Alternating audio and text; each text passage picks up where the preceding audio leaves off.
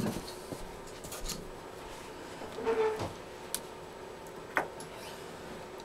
so you showing the people your ass again, the dog. Good Lord, let me get my fat belly back here. Alright guys, it is a gray, gloomy day here in the collapse of global industrial civilization on this gloomy Friday. Where are we? May 27th or 28th? Somewhere in there. 2021, and I think we're heading to 53 degrees, the high today in Ithaca, New York, today and tomorrow. Gloomy Memorial Day weekend, but since it is Friday, I'm going to do what I do every Friday, and that is dive into my Ecological Meltdown Roundup rant, where we check in over at Mongabay.com with Rhett Butler and the boys and girls over at Mongabay.com to get an update on how this planet's going down the toilet this week.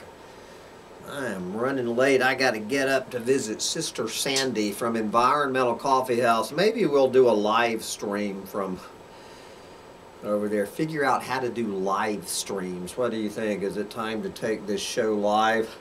Anyway, before we get out to visit Sancho's Aunt Sandy, you're going to see your Aunt Sandy like that. Let's see what's going on around the planet while I'm driving through the rain.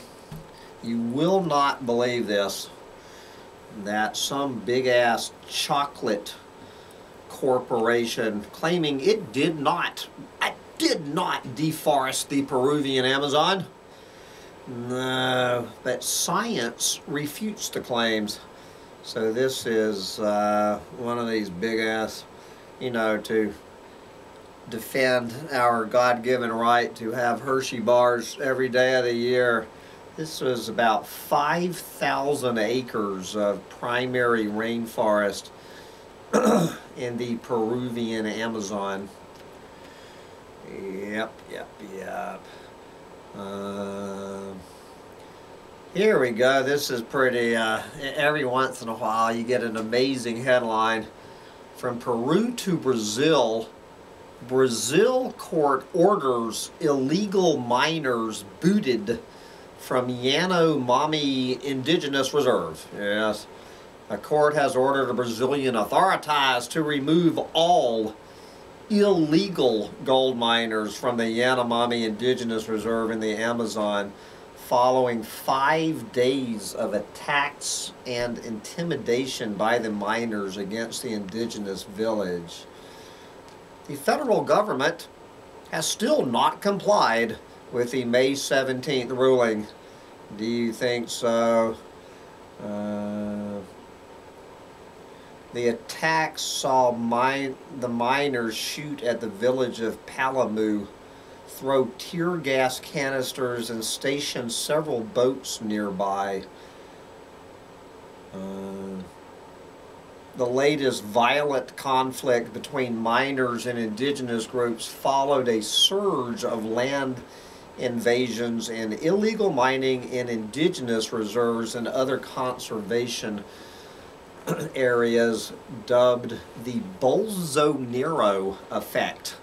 The Bolsonaro effect, after its chief enabler. Yes, the chief enabler. Now, of course, guys, what Mongabay rarely mentions, and actually, I think Rhett declined to produce the article I wrote for them about at least when I was in the Peruvian Amazon, in a Peruvian indigenous reserve in 2009. The miners were the Amazon Indians. You know, the guys on the ground, they're not the guys who own the equipment, but the workers actually destroying the indigenous reserve were the Amazon Indians following me. So I don't know. I always read all of these reports with a little bit of grain of salt. We're not going to hear about the actual Amazon Indians working on the gold mines. Not at Mongabay anyway, and certainly not in Amazon Watch.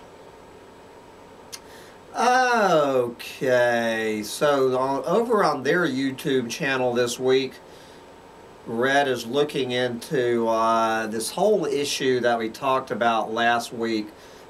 Does planting trees help with climate change? So you can go over to Mongabay's YouTube channel and learn about some of the truth about not one of the big green lies. I'll call this a small green lie about how reforestation as a solution to climate change.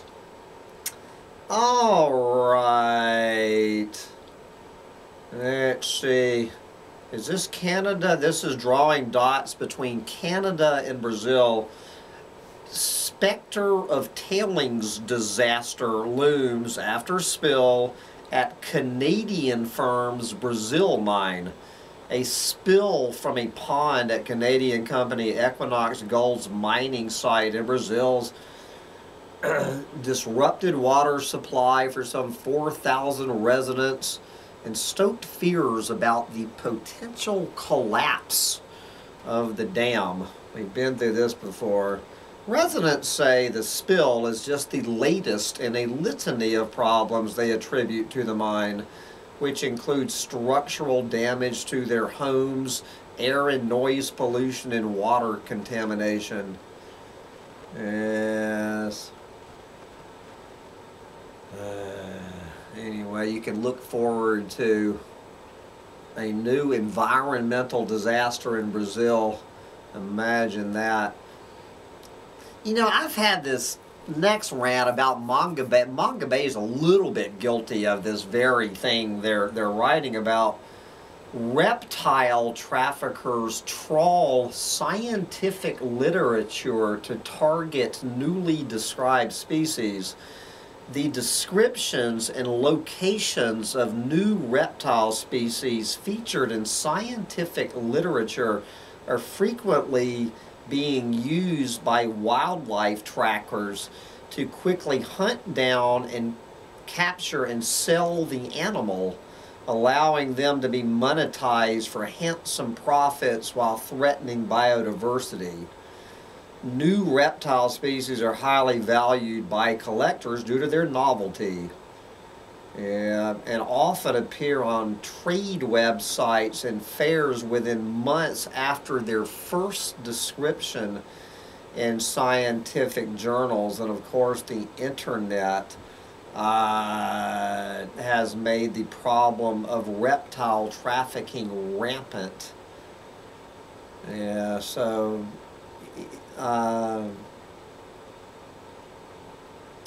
you know, it shouldn't be that hard, as Mongabay is suggesting. Mongabay has actually gotten better about this. They were a little bit guilty themselves of doing this. You know, discovering some new species already going extinct and then advertising where you can go to find it. But maybe the scientific literature will get a brain. Yes. Here's, speaking of wildlife trade, looking at, you know, Hong Kong being an illegal wildlife trade hub.